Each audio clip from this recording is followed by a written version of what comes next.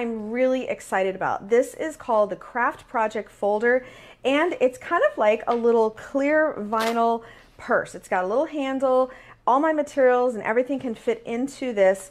I actually have used this already when I was traveling recently, and I was able to keep all kinds of supplies in here, and I was a little nervous that this wouldn't hold the weight of all the things I had in there. I was concerned that this Velcro just wasn't going to support the weight of everything I had in it, and I thought for sure as soon as I pick this up it's going to fall out, but it didn't. I mean, it is really, really durable. You can see I'm really pulling on it, and finally it will open up. So this is really strong Velcro.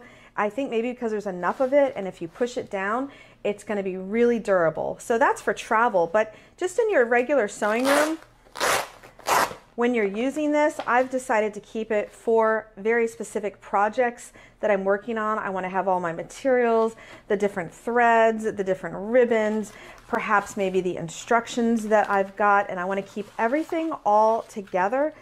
And best of all, because it has the clear vinyl, I'm able to see my project at a quick glance, and I'm able to keep it nice and organized. The same as the oval sewing box, because this has a flat space right here, I'm able to, if I wanted to decorate my Yazzii bag, I could do some machine embroidery along the front here, and I could do some hand embroidery or maybe decorate it with some English paper piecing. Plus, there's this whole big, beautiful back that's got the traditional Yazzii quilting and traditional binding that they put on all of theirs, and the handle.